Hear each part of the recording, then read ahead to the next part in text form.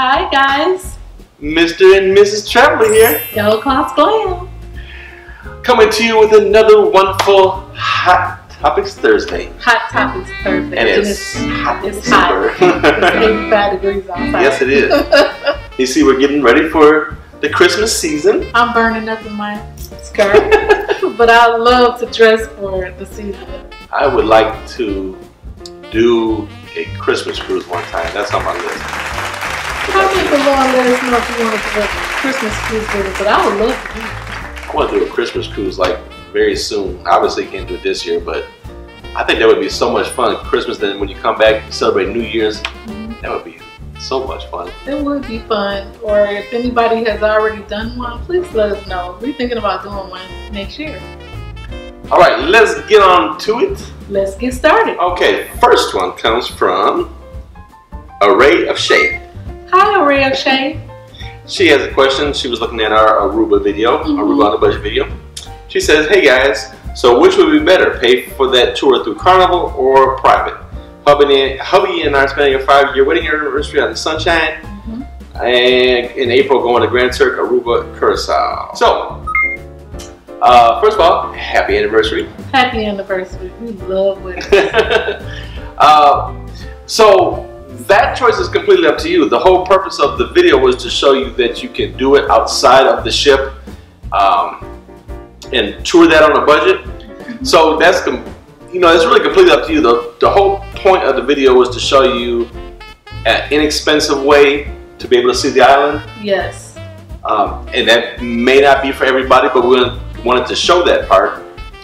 We have been to Aruba before, and when we went before, we took you know, a shore excursion through the ship. Yes, we did. Yeah. So here's my advice on this: is to look at the excursions that the ship offers.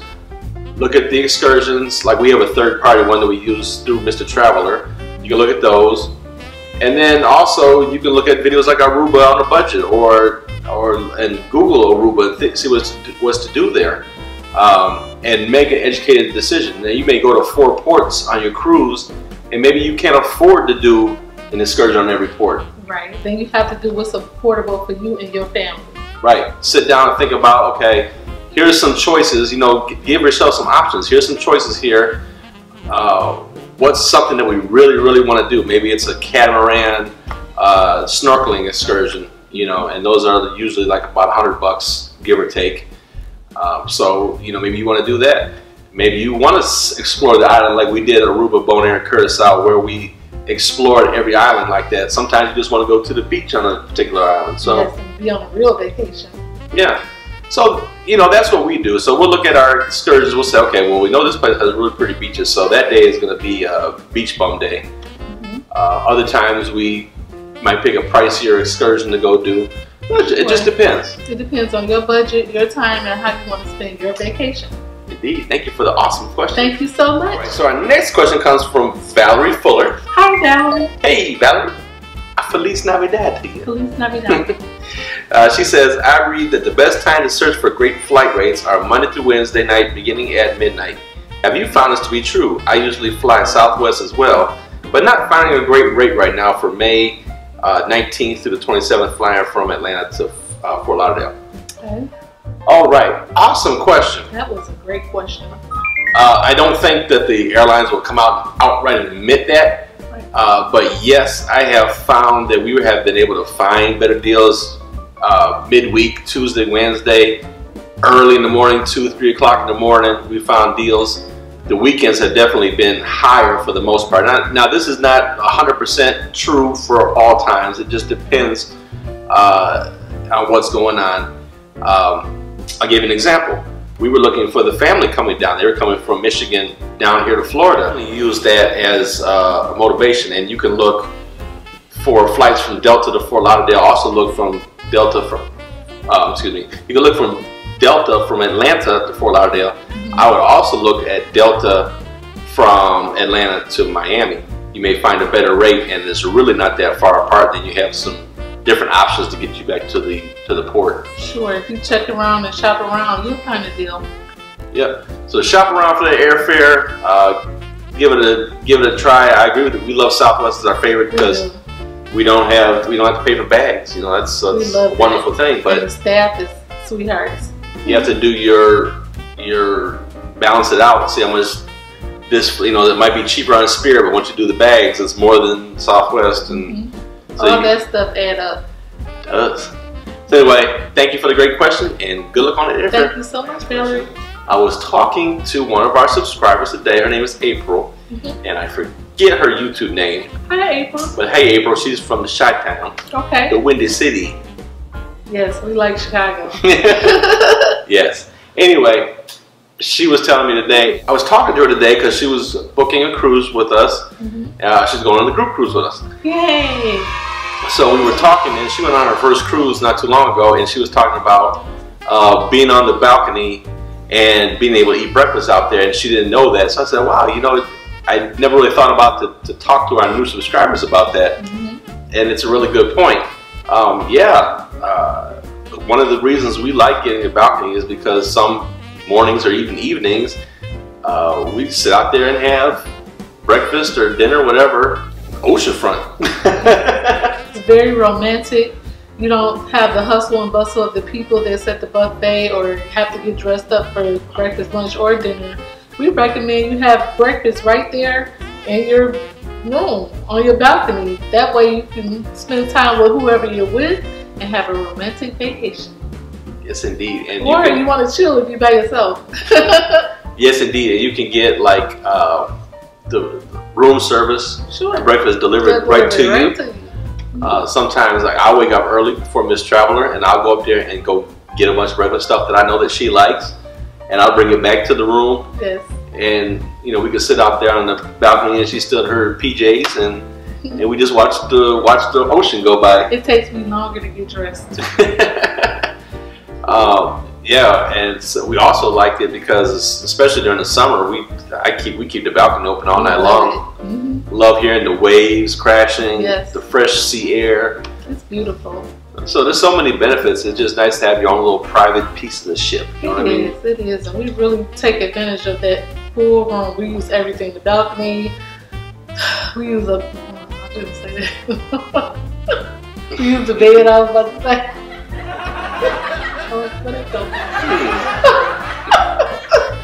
Okay. Anyway.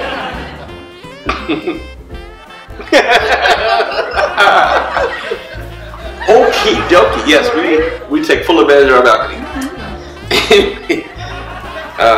Anyway, so thank you, April, for stirring that thought up in my head. I was like, yeah, that really is good to let people know, like, what's the benefit of having a balcony. Yeah, use those waiters to come to your room. Don't go down to get food. Set them up. That's what they're there for. Indeed. Thank you, April. Thank you, April. Okay, last one. You ready for this one? I'm ready. It's a good one. Let's do it. This is from Brandy J. Hi, Brandy. Hey, Brandy. Any advice on being in a relationship with somebody that doesn't like to travel? How much time we got? We need an hour on this subject. Whoa. This is not the first time we had this question. Yeah, but I think this is the first time we've had it asked in this way. Okay. Like, people have asked us, like, how can I motivate my partner to travel or whatever? Because maybe they got a little stingy bug, or maybe... Or they're probably afraid to travel. They say this person just doesn't like to travel. Well, you know, you have to have an open mind and approach them in a different type of way. If you know they don't like to travel, maybe you can show them some videos, show them our videos, so we can get them out the house so they can see the world, because you don't want them stuck in the house.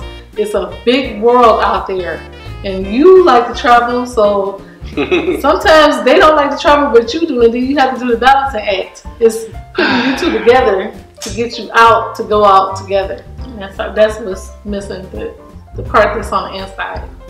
So this is it's a tricky thing, because you don't want to mess up your relationship per se. I would say it was a deal breaker.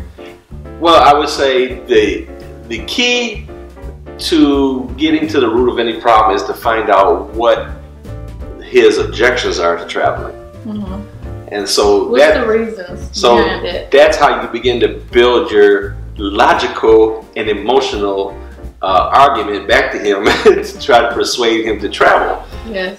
So what is it? So why doesn't he like to travel? Is it because he thinks, you know, maybe it's too much money, we've got too many obligations? Do he have to work too much? Do he not like to travel at all? He like to work a lot? We need to know what the reason is. I know, like, my dad didn't like to travel a whole lot, and his reason was because he was in the Navy for, you know, a bunch of years. So he hated to be on water. And so he was all over the place already, and so he just wasn't thrilled with going to the place. I guess been there, done that. And then we know people who will not travel because they work a lot. They work, yeah. And they will not take off work. They would rather work instead of travel. So, you know, those are the big ones that I usually come across with people, their objections to things. I would say probably the best way to attack this is to let them know what's our motto: life's short, have fun. Yeah. You know, it's great to work hard and build your home and you know, provide for your family and set things up and things like that. But you have to take time to enjoy the fruits of your labor. That's right. How could you not enjoy what's put out there for us? I don't understand. You want to work to live, and when I say live, that means adventure. Get out there and do some things.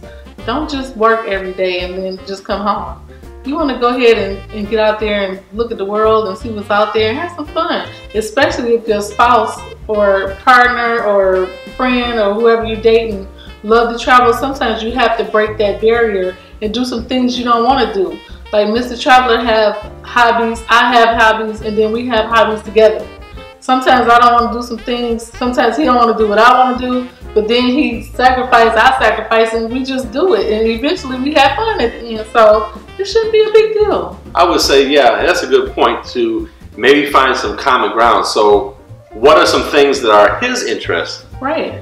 And maybe there's a common ground where you can say, well, listen, I will do this with you if you come on this, you know, Monday through Friday cruise with me over here. Or maybe you can find what his interests are and find a destination somewhere that does it.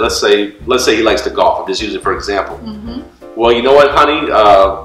There's really great golf courses in Jamaica. Right. Can we go there and you know, I'll go golf. Even if I don't golf, you can ride in a golf cart with them, and then we'll spend some time on the beach. Then, you know, so you got to find that compromise in there. But really, at the end of the day, there's something that's going on. When people say they don't like to travel, there's a reason behind it. It's usually something. There's something there. There's some fear or something holding it back. And you know, life's too short for things stopping and holding us back. And you know, explain to him how important it is to you that you want to get out there and see things. Right. And I hope this helps. Yeah, there's all types of ways to travel as well. If the person doesn't like to cruise, maybe they would like to go to a resort. If they don't like to go to a resort, maybe they like to go down the street for a weekend and get a room. It's different ways you can play that out. Get a suite in your neighborhood and try that, and then move up to flying somewhere. You can slowly work on that person to get them to come over to your side and say, oh, okay, this was fun. You know, eventually that will happen, because that happened to me. I didn't travel before. Somebody we started dating. Hated the ocean.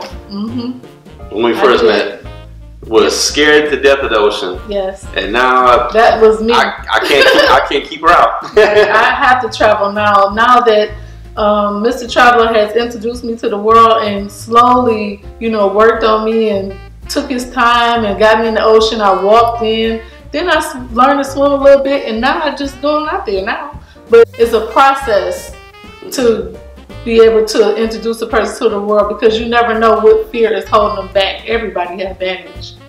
Yeah, do it all in love. That's the key. Yeah, just do it with love and have that conversation very gently, and you know, introduce your reasons why they should and why you love them and why you think they should, and see what happens. Stand back and see what happens and listen more than you talk.